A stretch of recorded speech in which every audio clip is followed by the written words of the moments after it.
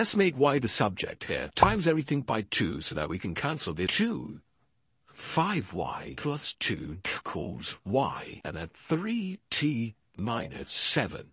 Let's expand this out. That's 10y plus 4 equals 3ty minus 7y. Let's add 10y to both sides to get rid of this one.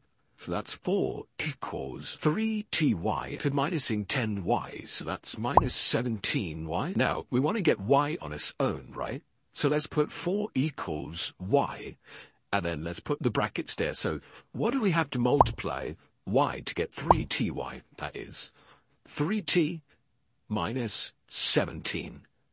Correct? Now we can just divide both sides by 3t minus 17, which will mean we can cancel this out. So we're left with y equals 4 over 3t minus 17. We teach GCSE Maths all the time in our private tuition centre in London. If you want to know more, just DM or comment, because we're enrolling students.